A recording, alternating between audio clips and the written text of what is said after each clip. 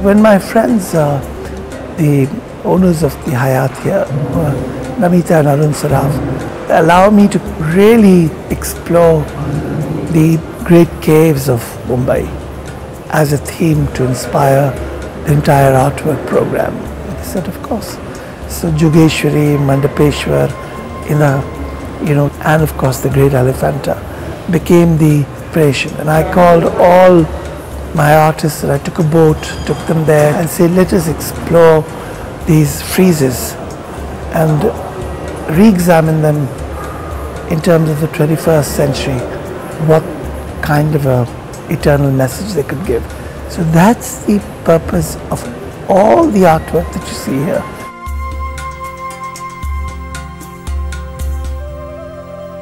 Looking at the great Sadashiv, the male aspect from the very fierce, so it's a sculpture in 5 parts. The female, the male, coming together till it clicks into complete, and there the polarities disappear, which is what Sadashiv is. Some equation, some balance, where questions began to form. And I needed a place to take those to a point where I could internalize and offer my tribute to what I think is probably one of the greatest sculptures in the world, which we call Sadashiv. So it's my 21st century tribute to something that was masterfully created in the 6th or 7th century. This sculpture piece is called Becoming. It hasn't become. You're always in the process of becoming.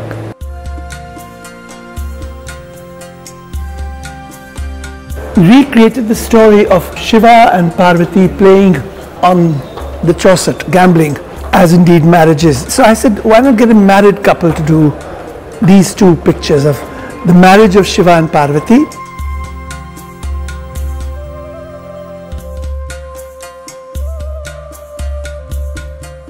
Here is Ravan, who to impress Shiva lifts the entire Kailash, and Parvati gets scared.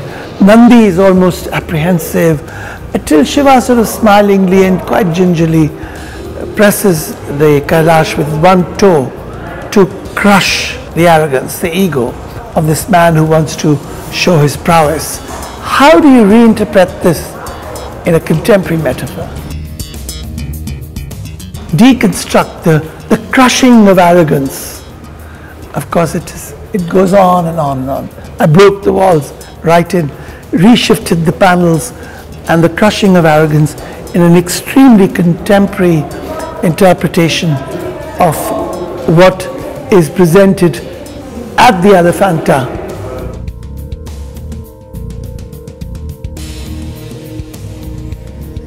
Anju Dodia did that, and she found the metaphor of the 2 mattresses for the first time.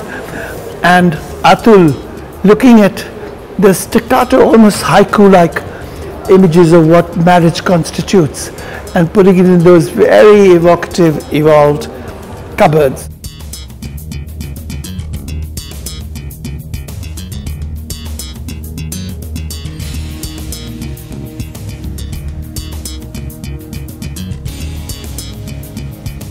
Nalini Malani evolved a distinct style and has spoken about this subject of the man and the woman in the most brilliant manner.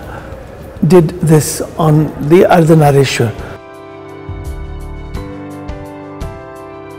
And this one here is the west window. That's the eastern side of the window that light up, and all the nerves have the male and the female written into them. Gatani was a contemporary painter, but very thorough in her search for craft people and in making things happen.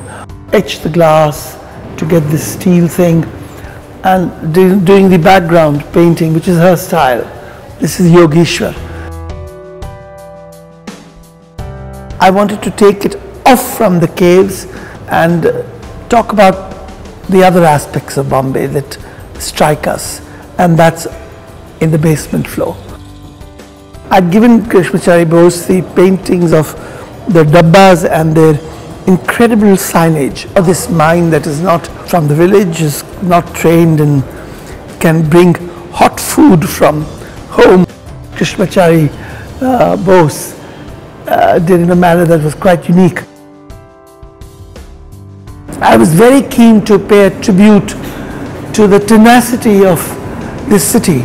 So I was in an exhibition, I think in Delhi, where I saw very realistic cockroaches that were climbing up the wall, and I found the painter. She was Hema Padhyay, and I said, will you make me very realistic homes, slums? So I went with her to about 2 miles from here. There's a junk market, and I bought all the old car doors and called my metal workers to make these are all car doors from Maruti, you know, and construct it into this flower, and then say, now that's the canvas on which you put this.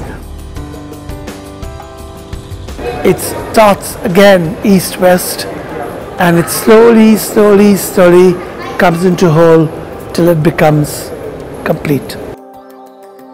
The presence of Shiva, the torrential flow of a youthful Ganga being contained, is my tribute to the bas-relief in Elephanta of Gangadhar Murti.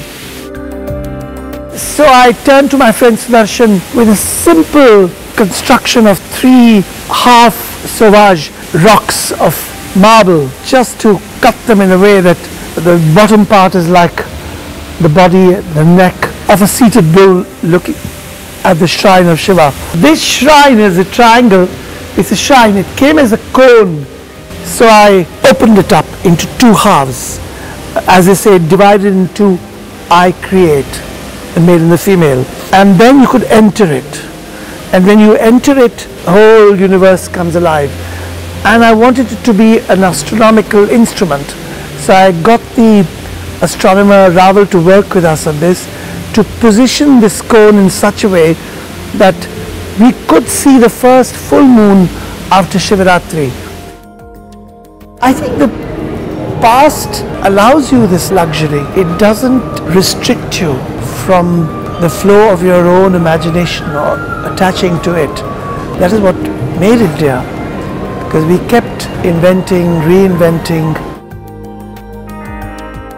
There is your own personal dharma that gets attached to your understanding of it, and if you're a creative person, that finds its own way of expressing.